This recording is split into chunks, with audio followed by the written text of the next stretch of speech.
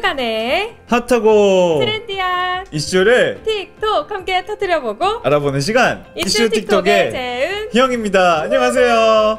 네, 오늘은 어떤 이슈가 있을지 같이 한번 알아보도록 하겠습니다. 네, 알아볼게요. 틱!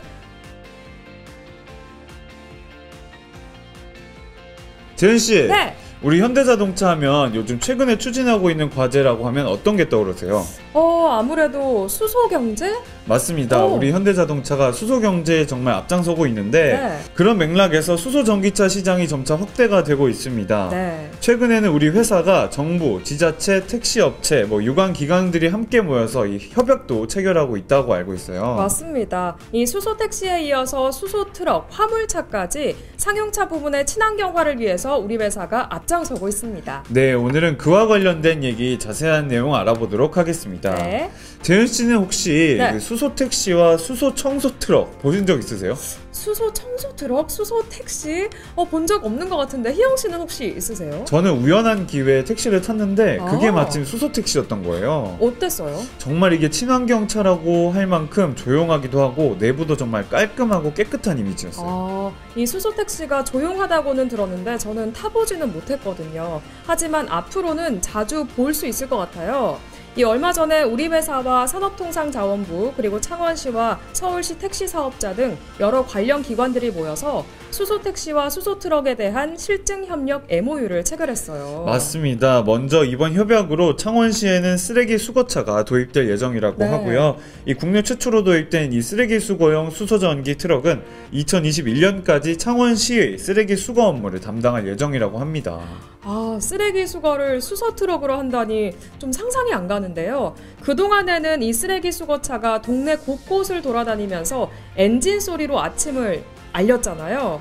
이제는 좀 고요한 아침이 되지 않을까 생각합니다. 맞습니다. 또 서울시 택시사업자와 수소택시에 대한 MOU도 체결이 됐는데요. 네. 작년에도 서울에 10대가 도입이 됐는데 올해는 넥소 수소택시 10대가 추가 도입돼서 또 이 환경 친환경차에 앞장설 것이라고 밝혔습니다. 맞습니다. 작년에는 9월에 수소택시가 도입이 됐는데요. 지난 4월까지 무려 4만 명이 넘는 승객들이 탑승을 했다고 합니다.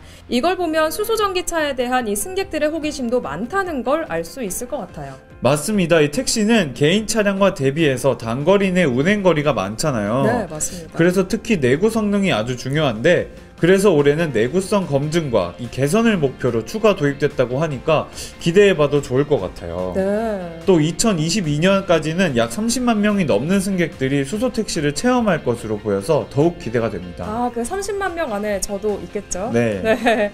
아무래도 일반인들은 수소전기차를 체험할 기회가 없잖아요. 하지만 이번 MOU를 통해서 수소전기차에 대한 체험 기회가 확대되고 그리고 인지도 제고와 인식 개선에도 도움이 될 것 같아요. 맞아요. 그리고 또 울산시청에서는 수소경제 선도 및 2030년 세계 최고의 수소도시 건설을 위한 업무 협약을 체결하기도 했습니다. 네. 이날 많은 기업들과 공공기관이 참석한 자리에 우리 현대자동차도 한 자리를 탁 차지해가지고 이 수소경제에 앞장서겠다는 이 포부를 밝히기도 했습니다. 이 수소경제를 활성화하기 위해서 우리 회사와 울산시가 또 노력을 했네요. 그리고 얼마 전에는 우리 회사와 환경부가 또 MOU를 체결했습니다. 수소전기 화물차 보급 시범 사업을 추진하기 위한 MOU를 체결을 한 건데요. 수소전기 트럭 5대를 투입해서 수도권 지역에서 시범 사업을 실시한다고 합니다.